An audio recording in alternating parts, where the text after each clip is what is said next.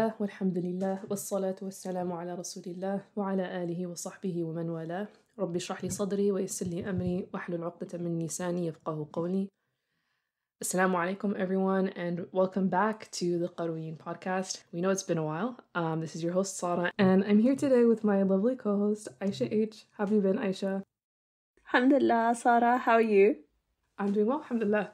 It's been ages, not between us, but for the podcast. We haven't recorded in a long time. How does it feel to be back? It feels strange, to be honest. I mean, I'm glad that alhamdulillah we're back and we're doing it. It's been also good to take a break though. I think sometimes all of us just alhamdulillah have a lot going on in our lives, and sometimes we just need to take a step back and recalibrate, and also then just bring, I think, fresh eyes to inshallah new conversations. And it's been a good break, but I'm looking forward to starting back up again as well. Likewise, alhamdulillah. Yeah, people have asked, and I'm sure many more people have been wondering where we've been.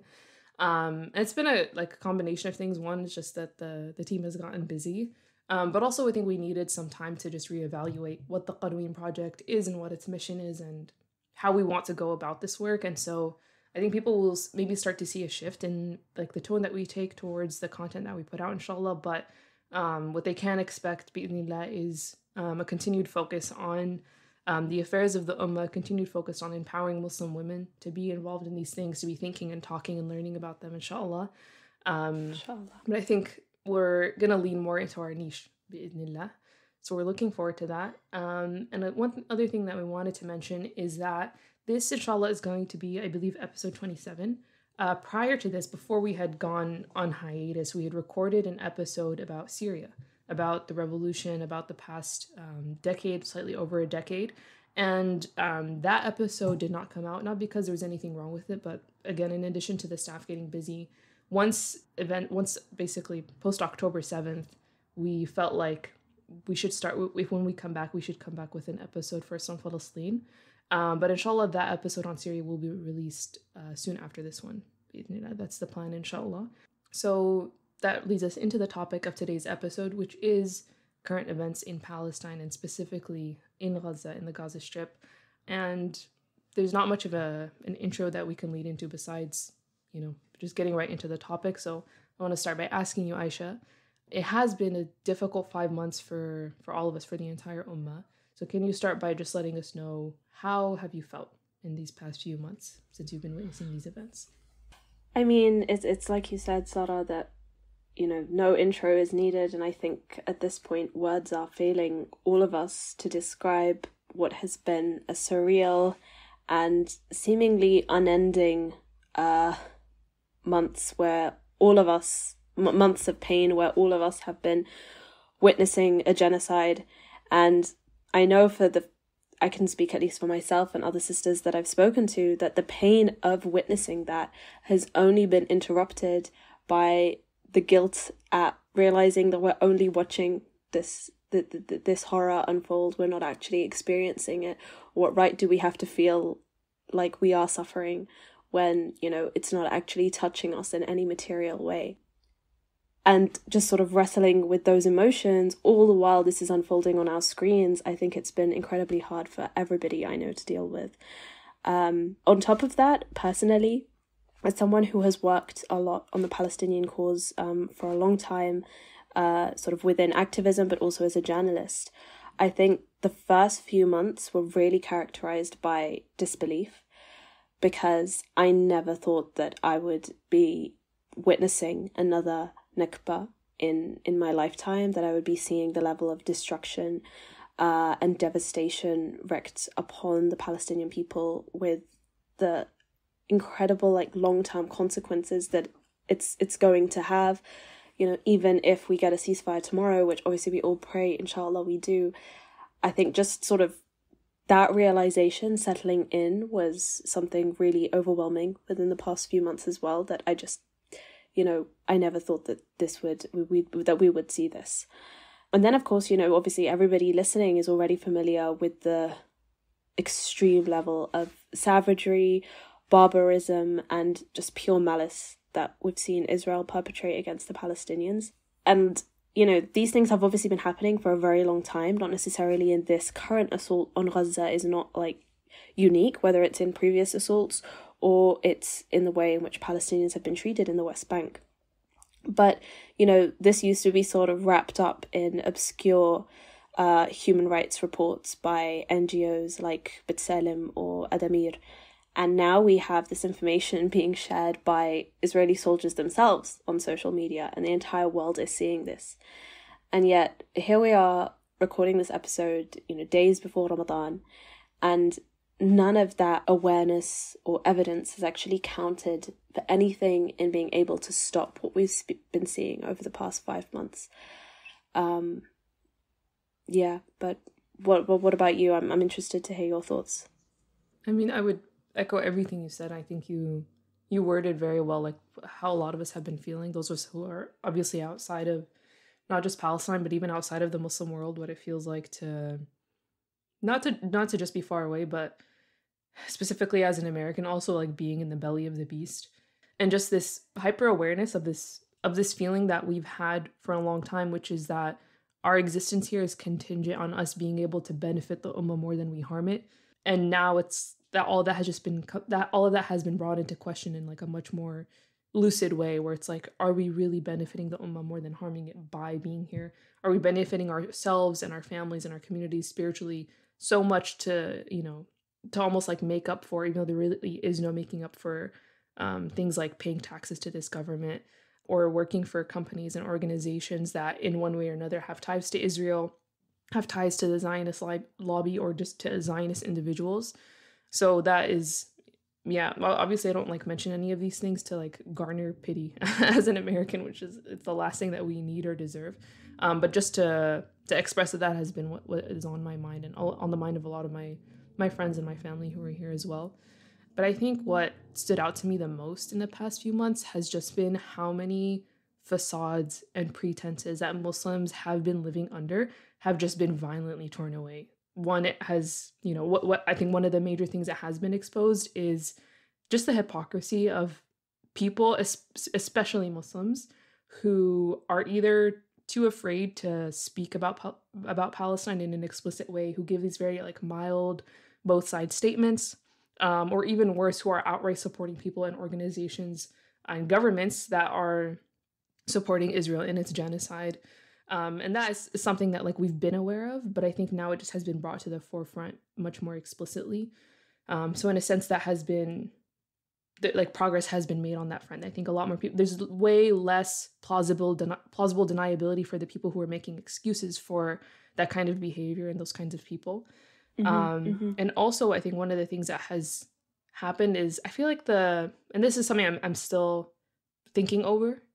I feel like the events of the past few months have given credence to that clash of civilizations narrative, and not in the sense that it was articulated by Huntington, but more so how it was articulated by people like Sayyid Naqib al-Attas, who actually spoke about this kind of thing before Huntington, and other people as well. But really what I'm talking about is this understanding of the ummah as distinct, as standing in staunch opposition to kufr and to secularism.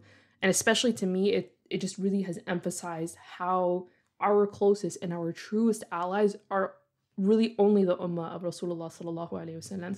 Those are the only people that we have ultimate loyalty to, and we only have loyalty to them for the sake of Allah. And so that has really stood out to me. And I think I'm really grateful that Ramadan is coming up now, because I've just been in a really low place. Like I lost the ability to just carry out daily functions at some point, and I think, yeah, focusing on following the news, which I don't regret, and I'm not saying that I shouldn't do that, but it just like altered my day-to-day, and it put me in kind of a rut where I lost the ability to just like continue doing things that I needed to do when I needed to do them. But I'm mentioning this because I was talking to my dad, and we were just talking about like how useless the surrounding Muslim states have been, how useless a lot of Muslims have been. And I made this comment where I was like, in Ramadan, Muslims are going to be even lazier and more useless, you know, because like they're all going to be fasting and sleepy and everything.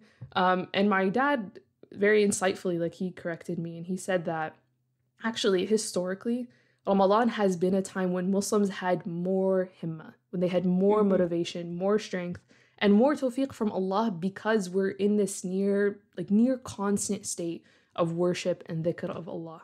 And Ramadans of the past have witnessed huge military successes for the Muslims, if we're talking specifically about that, including the Battle of Badr during the life of the Prophet ﷺ.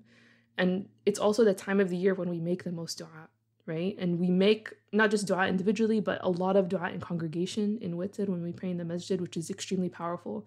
And we need to remember that that is one of the most powerful tools at our disposal. So yeah, that reminder from my dad just made me look forward to Ramadan even more.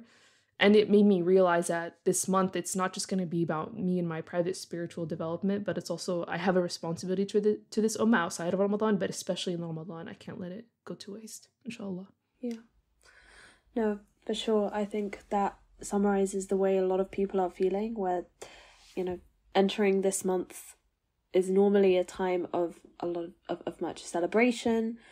And people almost feel like, how do we celebrate under these circumstances? But ultimately, if our celebration is bringing us closer to Allah subhanahu wa ta'ala and giving us more opportunities to help this ummah through appealing to Him, and like you're saying, being engaged in all of this kind of ibadah, we definitely need to make use of that opportunity.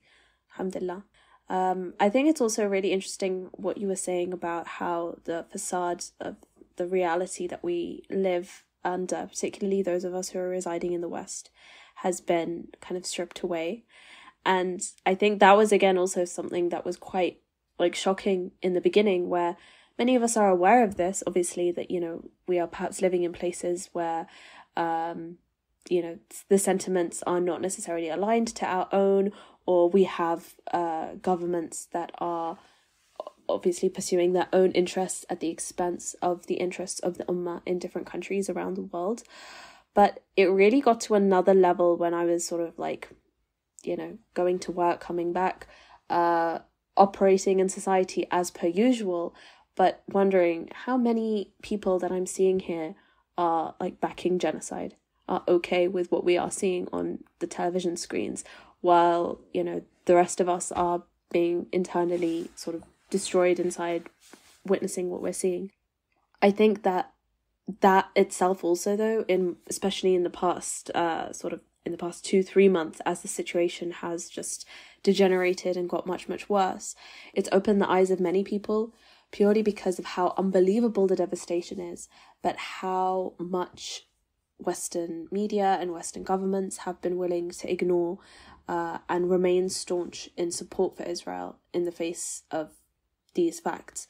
And if there are any, the very, very few good things that have come out of this, one of which is definitely, I feel, that the Western narrative has lost all and every piece of credibility amongst sane people, because it's undeniable that what we are seeing is, savagery of a huge level, and yet it's not being even recognized enough to call for peace. The idea that these states were supposed to be peace-loving can't bring themselves to call for peace, I think, has been a wake-up call to many Muslims and non-Muslims who may have believed that illusion before.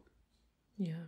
No, and I think this is one of the things that if you were to mention it before, in a lot of social forums, people would kind of, they wouldn't maybe outright disagree, but they would kind of roll their eyes as here she goes being a radical, yep. anti the system type of. We've all been there. Well, we have, yeah. Yeah, no, but now it's anybody who still has not come to that realization, it's yeah, you live under a rock and we're just going to move on.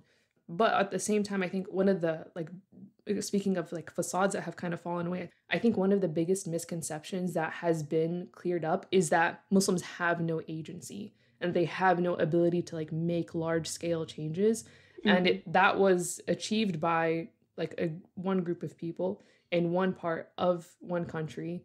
The Palestinian resistance alone has literally just made that facade fall away completely, that Muslims have no agency, that they can't affect change on a large scale until they all become perfect Muslims and they all unify as one global ummah. And until they took that first step and were we're just going to go ahead and do what Allah subhanahu wa ta'ala has commanded us to do. And so alhamdulillah, may Allah give them tawfiq and success. Yeah, absolutely. I think that has been, yes, one of the, again, few good lessons that Allah subhanahu wa ta'ala has shown us throughout the course of these events. And it's also in direct contrast with the absolute inaction of other Arab and Muslim countries in response to this worsening of conditions.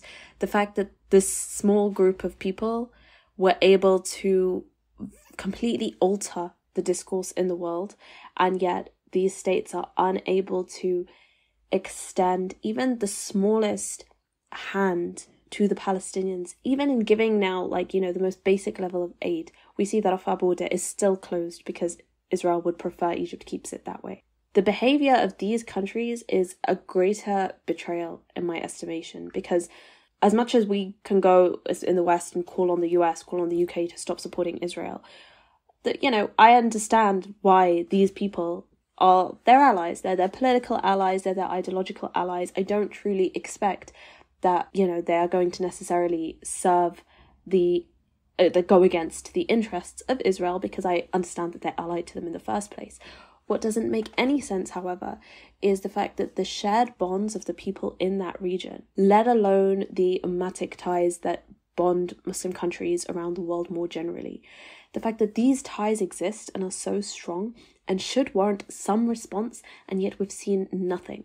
And whilst I think, you know, there is people can sometimes overestimate the power that some of these countries hold, when sometimes people claim that, oh, XYZ Muslim country could free Al-Aqsa tomorrow if they wanted to, and this kind of rhetoric, you know, I don't think that that's necessarily true. But the idea that these countries are just okay to sit back and do nothing is completely unacceptable. Forget any minor military action, which thus far, again, we see another small group of people, a country that has, you know, extremely high levels of poverty and starvation because of another war that has, and blockade that has been imposed on it from Saudi Arabia. But we've seen that Yemen is basically the only country that has the backbone to engage in some kind of action against Israel. But okay, forget even the minor military action like they're taking. The fact that surrounding Muslim countries have not even taken any action to suspend any kind of trade relations with Israel. The fact that half of them have still got their Israeli ambassadors in the countries, those that still have relations with them, is outrageous. You know, there were initially concerns about, oh, what's going to happen to oil prices if Saudi Arabia or the Gulf is going to respond to the war and restricting supply. And obviously we have cases in history where when Saudi Arabia has done that, it has wrecked, you know, the entire global economy. There was zero response from that bloc. These are the same Gulf countries, you know, in terms of Saudi and its allies, that had no problem implementing an economic blockade on Qatar in order to fulfill their own regional objectives and political interests. But they cannot do anywhere near that when it's against a country that is murdering and genociding an entire group of people so close by. You know, why are we seeing countries like the UAE hosting Israeli President Isaac Herzog on the sidelines of the climate summit that they had a couple of months ago, and not even, you know, making an unequivocal demand for a ceasefire at the very least? And by unequivocal demand, I mean like having a meeting that isn't just filled with sort of pleasantries and, you know, the kind of way that states interact when they have good relations or formal ties. This is what we got from this meeting. These are friendly relations, and the fact that the UAE is persisting in that is something that I hope will gain greater recognition among Muslims and will prompt many people who, you know, enjoy going to the Emirates, and definitely in the case of going to Dubai for holidays, that we start to basically see the broader UAE project, which is perhaps another whole episode in and of itself. We start to see that for what it is, that, you know, Dubai in particular as not some like holiday destination, but actually the PR front of the Emirates that's aimed at securing its influence across the region and globally. But that aside, you know, back to the Palestinian issue, even again closer to home, I saw a video that a friend had sent the other day of Queen Rania of Jordan in Qatar speaking very passionately about how we cannot abandon, you know, the Palestinian people. We have to keep talking about it, and encouraging everybody there to continue their activism about it.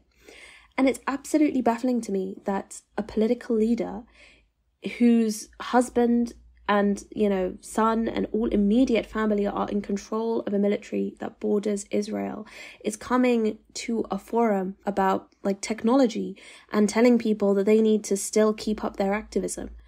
She is presiding over a country 70% of whom are originally Palestinian refugees that were expelled by Israel. She herself has Palestinian heritage. And yet she's also part of a country that's still responsible for allowing exports of food and basic supplies to Israel that is directly going to that military, allowing Israel to use their airspace.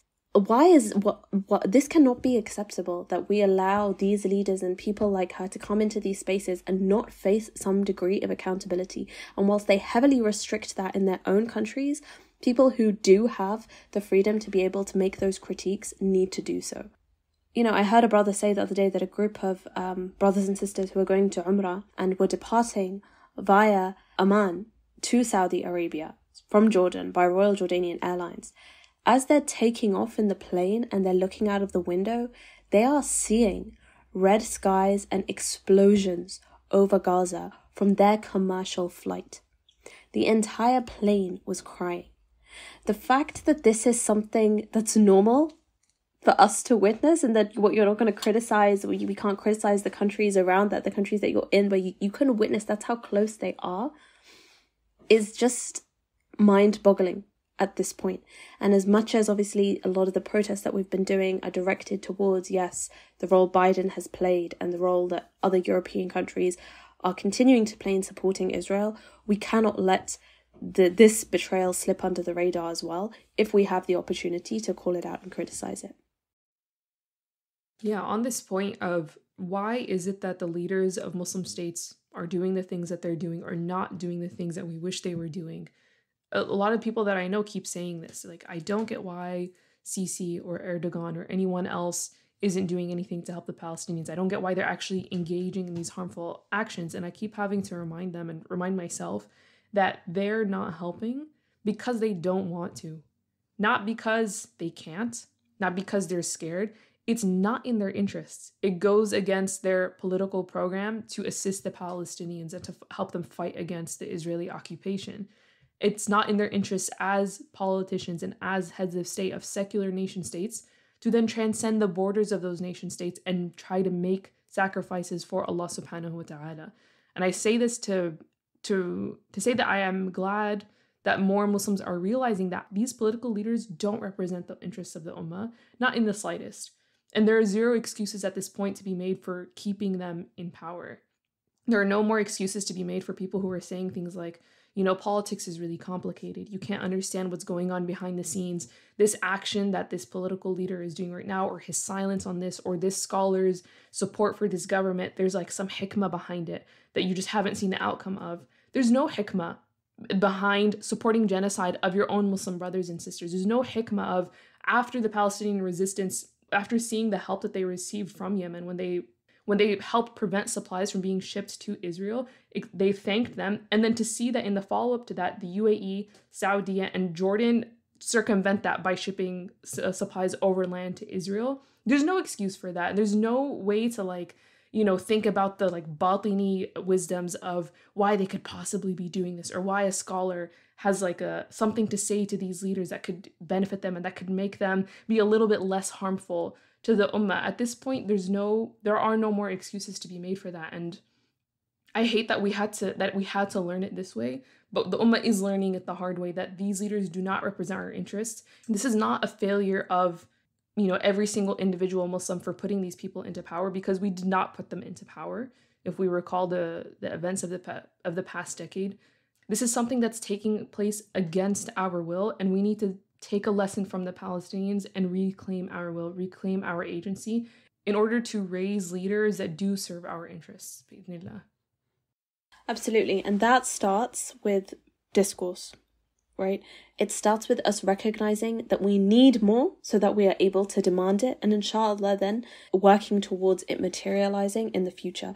But if, we just keep making excuses for people, like you're saying, and try to find reasonings or wisdoms as to why they might be taking this course of action, then that's never even going to be a demand that we make of them. We're allowing that bad behavior, as it were, to continue.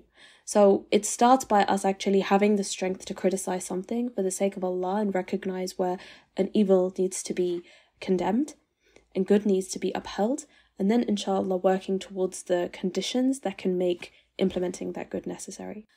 And in relation to discourse, that's, I think, been a ray of hope for many people in seeing the sheer amount of people who have become aware of the situation in Gaza, but also just the Palestinian issue more generally. Support for Palestine is reaching, I think, probably the highest level that it ever has before. I mean, it was already a popular cause in that it's been pretty well known, even if it was controversial, like compared to other conflicts around the world.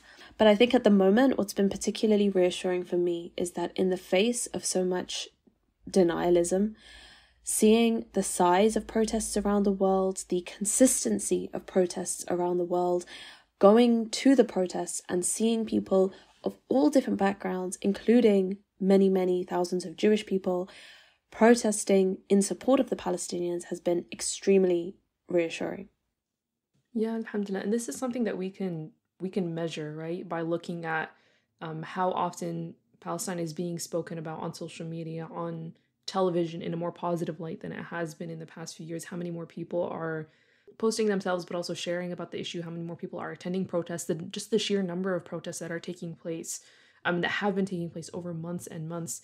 This is something that we can measure quantitatively, right? But it's also something that I kind of like saw firsthand when one of the protests that I went to in San Francisco, this was a couple of months back, but I showed up and I was by myself, so I just found a group of girls who were on my age, and I just started talking to them, and they were like, hey, you're by yourself, do you want to stick with us?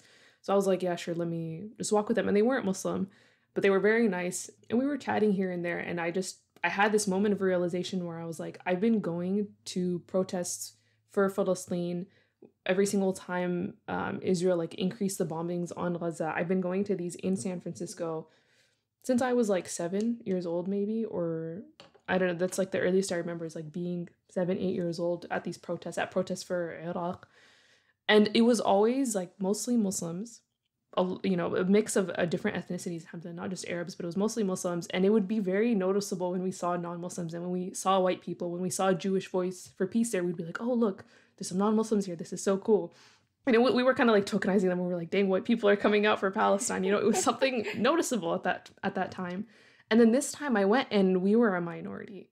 It was mostly non-Muslims. It was, I would say, yeah, primarily Gen Z and millennials, but lots of older folks too, from all different types of backgrounds. And it was the most directly that I've witnessed the shift that has taken place in terms of support for Palestine. And kind of on the flip side of that, one thing that I've noticed, and I don't think, alhamdulillah, that we're inequipped to deal with this, which is that obviously a lot of the non-Muslims who are voicing support for Palestine are coming with their own ideologies and their own ideas about how we as Muslims should act and conduct ourselves in this situation, and how we should they even have suggestions for how Palestinians should plan the future of Palestine in light of their own ideas about social issues and gender and sexuality and all these things. And I think in the past, we were a lot more vulnerable to just being desperate for allies. And so kind of brushing these things to the side, or even a lot of Muslims were outright just agreeing with them and being like, yeah, we're all in this struggle together. We're all fighting against the same forms of oppression, and our struggles are intersectional, all that type of rhetoric. But now I think Muslims are, at least this is what I hope, is that we are in a position of strength, and that we remember that, yes, we'll accept the support. We'll accept the support insofar as it actually serves our ends. That's not calculated. It's not a bad intention. It reminds us of what our intentions actually are, which is improving the conditions of the Ummah so that people on this earth can worship Allah subhanahu wa ta'ala before we all return to Him. I think that's important for us to keep in mind, is that as the support for Palestine grows, we keep it centered on Islam. We keep it centered on the Muslim Ummah, and we never divert from that with the mindset of, the ends justifying the means, if that makes sense. Mm-hmm. Mm-hmm. Yeah, absolutely. I think you've really kind of got to the crux of what the issue is, where I think there's an emerging question of, we're seeing mass support for Palestine, but has this mainstreaming led to its secularization? And to an extent, like, yes, I think that's true, like you're saying, in terms of the wide variety of people that now, alhamdulillah, feel sympathetic with this cause. And that's, not hugely problematic, given that what we're seeing is a genocide that is happening against Palestinians, generally, those who are Muslim, those who are Christian, those who don't have any religion. And genocide is quite literally, a crime against humanity. So in the face of that level of evil, we are going to stand with other human beings, regardless of what they believe, to support, to stand against the indiscriminate killing of men, women and children, and the targeted killing of men, women and children. But you're right in that I think that when we are sometimes next to people who are used to seeing the world through a particular lens, through a secular lens or a purely kind of decolonial lens, and those who divide the world into sort of black and white, can sometimes be uncomfortable when religion becomes too dominant in the narrative, when they are not used to that because of the circumstances that they've come from. But the thing is, onlookers don't get to determine how Palestinians have to frame their struggle or the way in which they need to be in order to deserve sympathy.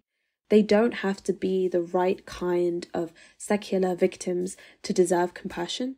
There are people with their own culture, their own religion, their own aspirations for their future, which we are familiar with despite not being Palestinian because we share their faith. So support, where it comes from people outside of that culture and that faith, cannot be conditional. To be genuine, it has to be that we don't want these people to die because human beings, innocent human beings who aspire for peace and freedom, don't deserve to die. Not because these human beings don't aspire for the kind of peace and freedom that we envisage to be correct, therefore we stand against them. This is exactly the kind of mindset that unfortunately leads to the sort of genocidal actions that we are witnessing today. But you're absolutely right in that I think we as a community need to recognize for our own selves that we are not in a vulnerable position right now where we just need to sort of unconditionally accept that allyship or accept those kinds of narratives. And that actually we are empowered twice. Once because we have the haqq, we have the truth, and we know Allah is on our side. But secondly, that there is a lot more awareness now of the situation. I don't think we need to be so desperate, like you're saying, for allies. And we can recognize that the allyship that we have with many groups of people is really related to this one issue, and in some cases needs to be limited to that. We can appreciate the broad-based support, but that doesn't necessarily mean we are willing to engage otherwise. And personally, I know we've spoken about this before, and it's something relevant to consider given that you said our next episode, inshallah, which is actually from last year, will be about Syria. But many people who are very vocal about Palestine are often extremely passionate about it because they see it as part of a broader imperial game that the great powers of the world are engaged in. And whilst that's not entirely untrue, obviously there are those geopolitical there is that geopolitical context to it. Seeing the world through purely that anti-imperial lens, that Cold War, capitalism versus communism era lens, as it were, can often lead many of those individuals to have much more problematic stances on issues such as Syria, on issues such as the Uyghur genocide, or anything to do with countries that they see as being against the US or against Israel. And it's been really unfortunate to see some of these individuals welcomed into Muslim community spaces and on some occasions being given platforms to spread their outrageous propaganda and misinformation about issues like Syria and other Muslim countries and issues. If we uphold these people as reliable interlocutors, it's going to be very difficult for, I think, the community at large to be able to distinguish between why this individual can be so correct about Israel and Palestine and really insightful on this, but so wrong on another. I don't have a set answer to this, but I think that we do need to rethink how we engage with people like this, because obviously the whole point of allyship is not that necessarily you're agreeing with somebody on everything, but at the same time, as Muslims, we cannot in good faith platform individuals or promote individuals who might be correct on some issues but very much manipulate the truth on other issues. And when these issues are as serious as the blood of your Muslim brothers and sisters, you really need to think carefully about that. Okay, we can disagree perhaps with the way in which somebody sees, I don't know, something about religion or social rights or gender values or something, because this is a political issue. But if somebody is, okay, supporting your brothers and sisters in Palestine against oppression, but is upholding or denying the same slaughter of your brothers and sisters in Syria, we don't get to like throw one under the bus for the sake of another.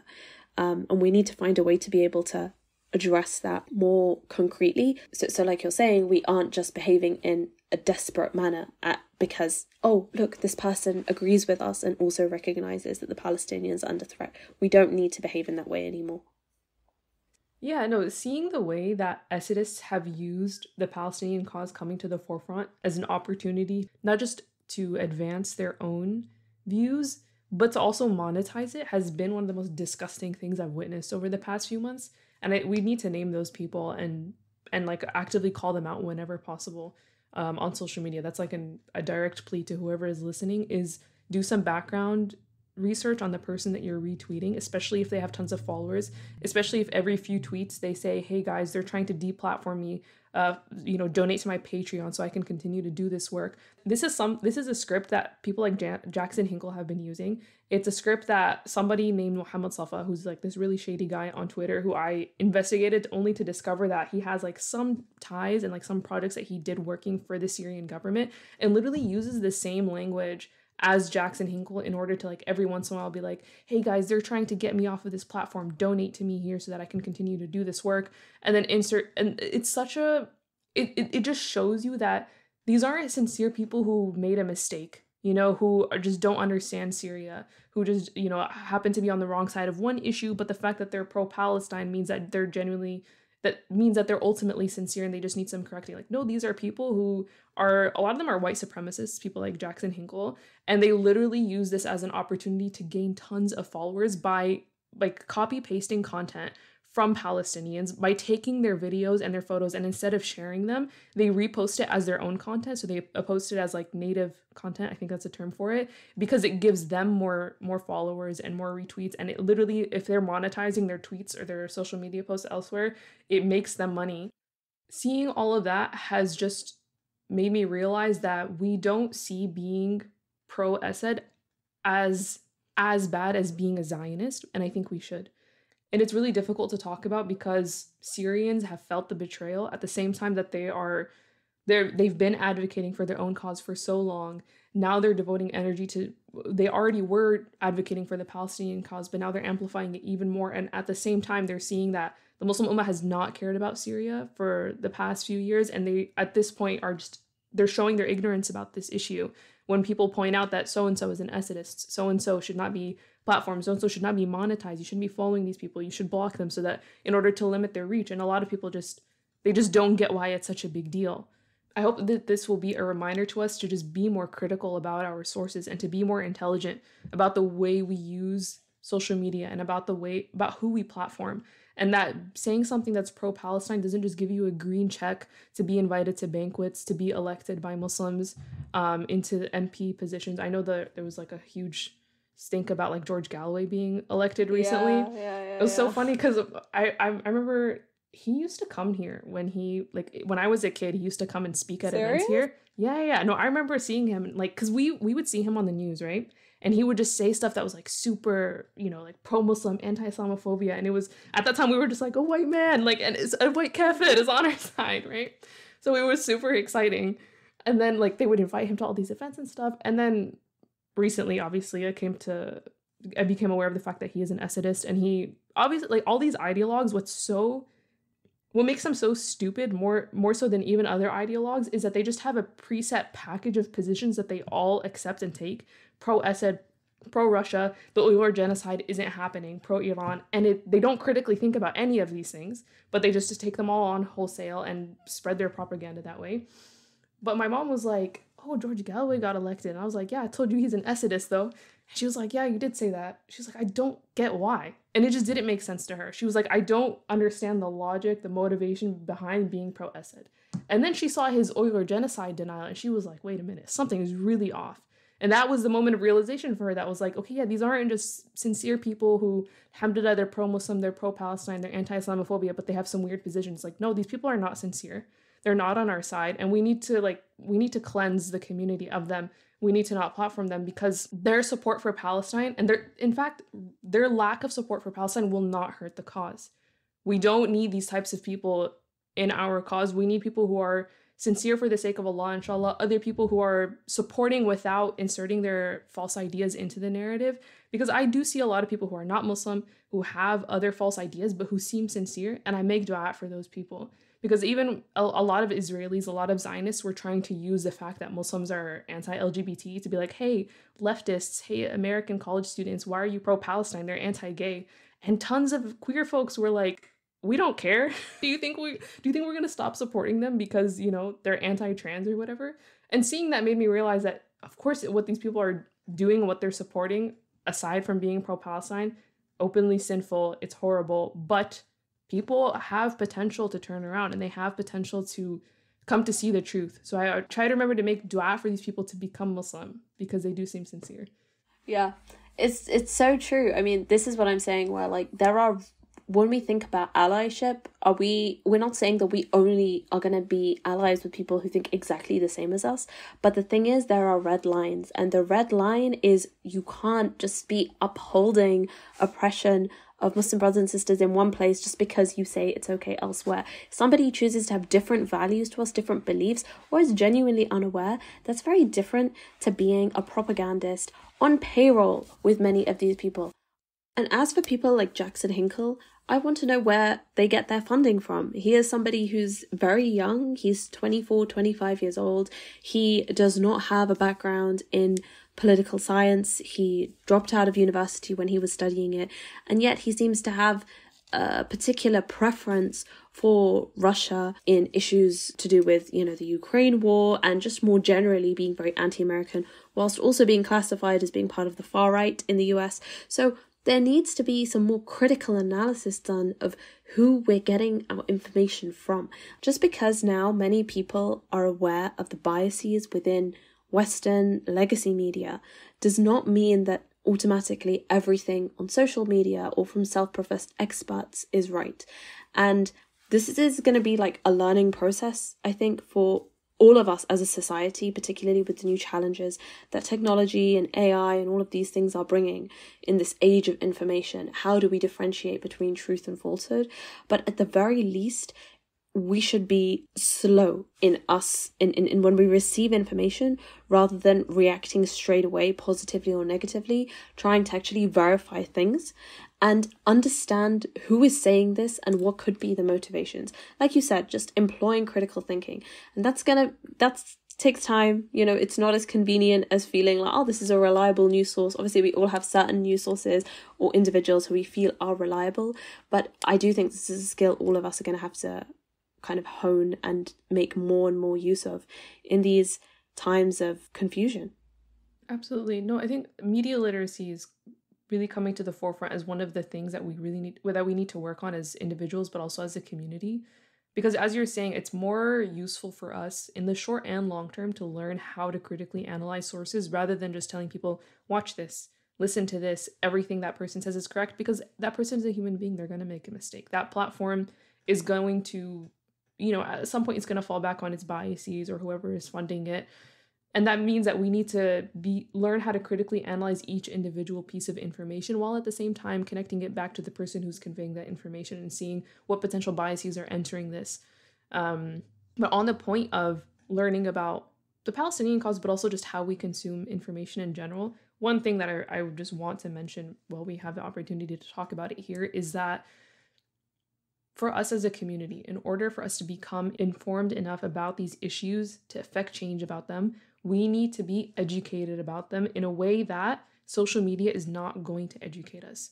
Social media is not going to teach us about the history of Palestine and the creation of Israel in a way that actually, it shows why did things happen the way they happened? Who were the key players? Why did things go this way? What are the different theories and explanations for why these things happened the way they did? How can we avoid it in the future? Do we have precedents for this in the past, before the creation of Israel, maybe earlier in Islamic history or pre-Islamic history?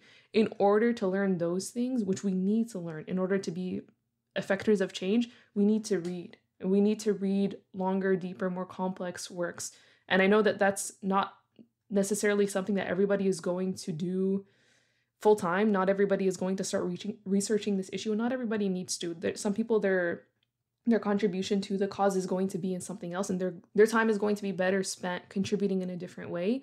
But there's a kind of a bare minimum level of education and literacy that we all need to have about the history of the current issues that our ummah is facing, and that involves reading books. And this is why, as the Qarawiyyin Project, we publish book lists. It's because we believe that in order to be informed about an issue, you have to read about it. You have to read about it extensively. You can't read about it only through bite-sized pieces of information that are oftentimes meant to entertain you, meant to keep you hooked so that you can follow and retweet the person and help them, make money off of their platform. So I hope that we take the energy that a lot of people are getting from social media that's encouraging them to become informed about these issues. But I hope that we instead channel that energy towards more substantial methods of education, of gaining information, rather than Instagram carousels and Twitter threads that are written by God knows who and often don't cite any sources. Yeah, absolutely.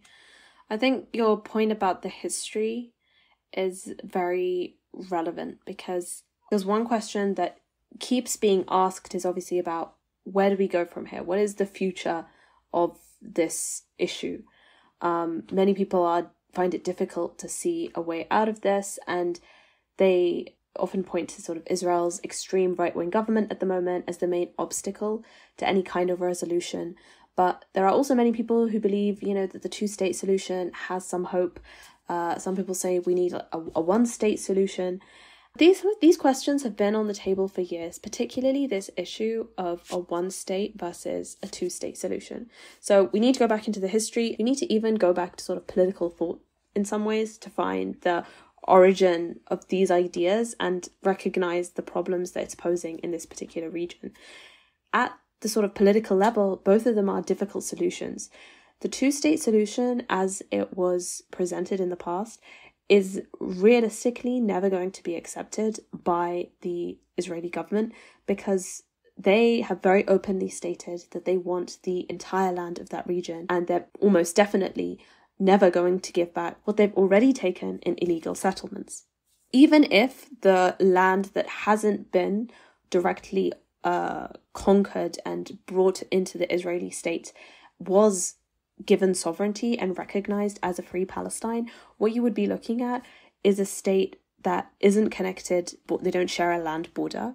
And part of the state that was allegedly offered to the Palestinians in the past, one of the conditions that Israel put upon it was that it could never ever be militarized. So you're looking at a state that doesn't have its own ability to enforce security, basically. Then you're looking at a state which, on top of this very small area of land that it has been given, is not necessarily going to be empowered from a natural resource perspective or by virtue of a particular kind of trade advantage in anything, because it is so small to be economically viable. That's the two-state solution. And not to mention that the two-state solution denies the right of return to Palestinians who were expelled from their homes and from their land that is currently being occupied by Israel. Exactly. Right of return has been one of the key sticking points that the Palestinians, need. You have millions of refugees, thousands of them, just even hundreds of thousands on the border in Jordan and Lebanon, who, as we all know, have the keys to their homes, or at least seek to return to a land that their ancestors were on for generations. If they are unable to do that, then what we're really looking at is a formalization of the occupation, not actually any genuine liberation or freedom for the people living in those areas. So in lieu of the two-state solution, you frequently have people, often those sort of on the more progressive left side, talking about a one-state solution as the key to resolving this conflict, where there's one state that Arabs and Palestinians and Jews live alongside one another with equal rights. But this again is never going to be accepted by Israel, because absorbing the number of Palestinians that are already, in Palestine, let alone other refugees who would want the right for return, would essentially not make Israel a Jewish majority state anymore. And this is the whole conflict, actually, that Israel wants to be an ethno-nationalist Jewish state alongside being a secular democracy. This issue of Israel and Palestine is not just one of settler colonialism, but it actually also speaks to the inability of the nation-state model to accommodate for diversity. Israel wants to be a Jewish state, but obviously it cannot be one and be democratic, because it's going to be, giving people different... It's not seeing everybody as one equal citizen. It's based on your religion or your race. And this is just an interesting thing to think about in terms of how the modern nation-state system that we have today, which is fundamentally born out of the European historical experience, how applicable it really is to different parts of the world. In the past, in this same region, we see various empires existed in the past, obviously most recently the Ottoman Empire, which made no qualms about being an Islamic empire, but ultimately at the same time allowed religious and legal pluralism, so different communities were able to continue existing. And this is why the Middle East today is home to actually so much diversity, while in the era of nation states, you have whole ethnic groups who have been left without a land, so to speak. And you often see sort of conflicts emerging out of that, not to get into sort of multiple political conflicts in this one episode, but the question of the Kurds and Kurdistan, the fact that many Kurds in the region shared by Iraq, Turkey, Iran, and parts of Syria feel that they don't have a homeland because that region was sort of carved up after colonialism and given away to sort of different nation states, has caused sort of political problems in that area where they have resisted or believe that they are entitled to an ethnic homeland in that part of the world. Some of them, obviously, not everybody. So this question, then bringing it back to Israel and Palestine, is one that, in my opinion, will not find a clear resolution within the confines of this system, not only because of the Israeli government and the fact that there is no desire on the part of the government or the people for Palestinians to have any kind of self-determination or to be able to live in peace, but also because the system that we have isn't built to allow that in the first place. So I think what you've been talking about does speak to, I think, a shared sentiment amongst a lot of Muslims now, which is that it feels so hard to see into the future and just think about, like, how are things going to change? How are things going to look a year from now, 10 years from now? There are some things that I think we can already start to see the effects of and see how they're snowballing. So what would you say, what changes are we seeing when it comes to the global balance of power? What changes have we already seen, and how do you think that that's going to continue to play out? I mean, I think this entire situation is so incredibly volatile with so many different factors at play. It's really difficult to predict what's going to happen. But in terms of the sort of more broader political consequences, I think one that we've already mentioned and that will have repercussions in the future for sure is the fact that American and Western hypocrisy is on full display, and the way in which that has also exposed the failure of the international system. You had at the last UN Security Council meeting, the only country that is holding up any kind of action against Israel at this point is the United States. They are the only one who has vetoed a ceasefire resolution. Even the UK abstained at the last vote. The fact that every other member of the Security Council is either backing or not obstructing a ceasefire. The fact that the ICJ has said a genocide is most likely happening. The fact that so many other war crimes are being committed and documented by international observers and are being seen by the world on television screens. The entire world actually is of a particular persuasion, and yet one country and its government are the ones holding it up. I don't think that anybody is going to be within that system, or any onlookers are able to walk away believing that we do not live at a time of great inequality, at a time of not just hegemony, but imperialism, where America as the dominant empire is dictating its norms to the rest of the world without the illusion of any kind of consultation. It is just brazenly doing what it wants. And this might eventually provoke other global powers to step in and show that they believe they have some authority, or try and restore hope in the fact that there are more players in this world than just the US. While China has tended to remain sort of not very involved in the actual conflict itself beyond expressing support, there are rumours that it will take a stand for more forceful action, potentially working its way towards some kind of direct action against Israel, along with other sort of bigger economies like Brazil, who have also expressed anger at the ongoing invasion. But we also don't know.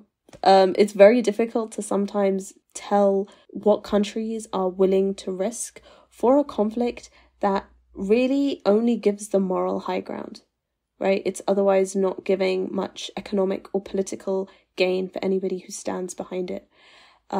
So Allah alam, as always. I think that at the national level, and I'm interested in hearing from you about the experience in the US as well, but in the West more generally, has caused complete polarization almost overnight in society, between those who are unable to sit still while this level of violence is enacted against a largely defenseless population, and between those who believe that, well, we know what they believe. But the way in which this polarization is fracturing society, I think we're also going to be seeing the implications of that. In the UK, the government is taking measures to really shut down freedom of speech by cracking down on peaceful protests that have seen hundreds of thousands of attendees over the past 5 months, hundreds of thousands at every single one. At our largest one, there was 1 million people in London at the national demonstration a couple of months back. The fact that these are consistently being portrayed as hate protests, as unsafe for Jews, as causing havoc, on the streets of London, to then declarations made by politicians that the UK is actually being controlled by Islamists and London is being controlled by Islamists. It's led to absolute craziness, quite frankly. But that rhetoric isn't going to go away. This issue has also become extremely significant with a general election coming up in the UK and also the US. So again, this is defining the future of these countries years into the future, not just now, not just sort of public opinion at this point in time. So, I mean, all we can say is that nothing will be the same, but in terms of what the exact contours of that change looks like, we'll have to wait and see.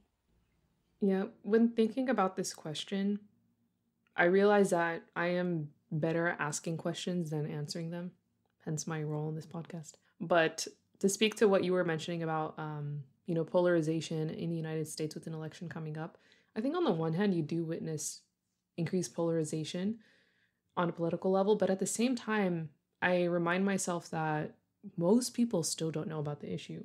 Like, if just numbers-wise, most people are not thinking and talking about Palestine. But despite that, I think Palestine is going to have an impact on the election. Although I'm not a political analyst. I'm just, these are my own thoughts. But because it's going to, I think a lot more people are going to be affected by this issue than they realize. And so it does give me hope in the fact that there is still so much more potential to spread awareness about this issue, because there are a lot of, again, sincere people who don't know, who aren't following, but who, once they learn about it, their fitrah tells them what the truth is. And at the same time, I tend to just think more about broader, longer term questions about, you're talking about the UN and the role that it serves and the role that different countries play within that system. And I think this is a good opportunity for us as Muslims to ask those questions about, what is the UN? When was this started? How did it get set up this way? Why is this the Security Council?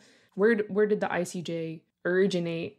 Who typically does the ICJ try when they actually hold cases against different countries?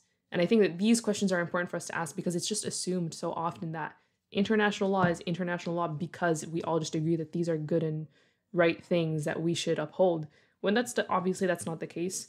And I'm not saying that that none of these are tools that we can use at the moment. But I think if we want to see a true shift in the global world order for the better, for justice, for all people, for the betterment of the ummah, then we need to ask those broader questions, and we need to realize, we need to stop taking those things for granted.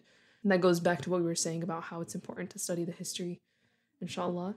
With that, as we come to a close on this episode, I believe once we release this episode, Ramadan will have begun, inshallah. We ask Allah to allow us all to reach Ramadan and to make the most of it. I guess the last thing that I want to say is that remember that dua is one of the most powerful tools at our disposal. I remember learning about, I forget if I mentioned this in a previous episode, but just about what the Prophet ﷺ did during battles in the Sirah. What was the Prophet ﷺ's role in those battles? Obviously, his role was as commander, as leader, as general of the Muslim army. But what was he actually doing in those moments? Because sometimes, these battles could go on for hours or for days. And one of the most lucid images I have in my head of the Prophet ﷺ is of him while the battle is going on, actually being inside one of the tents, raising his hands far above his head and just repeating, Ya Hayyu Ya Qayyum, Ya Hayyu Ya Qayyum, O Allah, the one who is everlasting, ever living, and the one who sustains all things, and just repeating this for hours, Ya Hayyu Ya Qayyum. This was the Prophet ﷺ fighting a battle on behalf of the Ummah by using one of the most powerful tools at his disposal, which was calling upon the Creator who controls the outcome of these events. So we should all keep that in mind, that our du'as during this month count, and the time that we waste during this month also counts. It counts against us individually and against the Ummah. So let's all just be very mindful of our time during this Ramadan and then also beyond it, inshallah. That's a really powerful reminder. And just to end, I'm just going to mention something that some friends of mine had like Ramadan preparatory session, and these were some of the notes from it that, subhanAllah, I felt really kind of hit the nail on the head in terms of how a lot of us would be feeling, where we look at the state of not just Palestine, but the Ummah more broadly today. And very often I think that the feeling that consumes us more than anything else sometimes is that of guilt, where we feel like, how are we in this particular situation, alhamdulillah, not facing the oppression and the difficulties of our brothers and sisters when it could have been us. And yet, and amidst that, it feels difficult to focus even on something like ibadah and bringing ourselves closer to Allah subhanahu wa ta'ala during this month. But I was reminded that every Ramadan that Muslims at the time of Rasulullah sallallahu alaihi wasallam went through, they were going through some new difficulty. Every year there was a different political reality, there was a different social reality that the Prophet ﷺ and the Muslim community had to deal with. But ultimately, he brought that into the deeper spiritual meaning of Ramadan as a preparation and an extremely testing time where people are getting closer to Allah subhanahu wa ta'ala, and like you said, taking that beyond us, using the benefits and the opportunities and the power of this month to our advantage. So if anything, the context of this Ramadan is actually closer to how Rasulullah ﷺ and the Sahaba lived their Ramadan. With that in mind, we can approach this Ramadan with a sense of urgency, but also without despairing and not feeling like we cannot enjoy parts of it, that we cannot use it not only to pray for the state of the Ummah, but also to sustain ourselves for the difficulties that all of us are going through in our own individual lives, the tests that we face on a day-to-day basis, and gain closeness to Allah subhanahu wa ta'ala for our own individual sakes as well as our communal sake.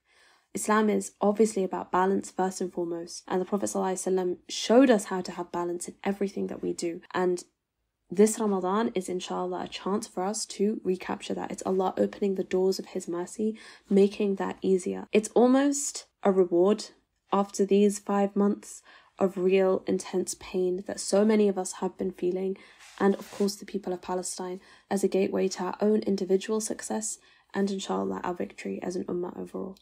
Ameen. We ask Allah subhanahu wa ta'ala to be with the people of Palestine and the people of Sudan and Kashmir and East Turkestan and Burma, Muslims all around the world who will be experiencing another Ramadan. We pray that they will be under the shade of the mercy of Allah subhanahu wa ta'ala during this Ramadan and beyond it. We ask Allah subhanahu wa ta'ala for a swift end to their suffering, and we pray that He makes us tools for the mission of this ummah, for the cause of this ummah, and not against it or simply useless for the cause. With that, we will go ahead and close this episode. We also ask everybody who's listening to keep the Qarawiyyin Project and its team members in your du'as. Today it's just me and Aisha, but the other sisters are still around. They weren't able to make it today, but inshallah you'll be hearing from them in future episodes and also seeing articles from them. And yeah, make dua for us because we are going through a transitionary period of just, figuring out who we are and what we want to do. So we hope that leads to more beneficial work on our part, and we hope that other people benefit from it. Jazakumullahu khairan for listening. Wassalamu alaikum wa rahmatullahi wa barakatuh.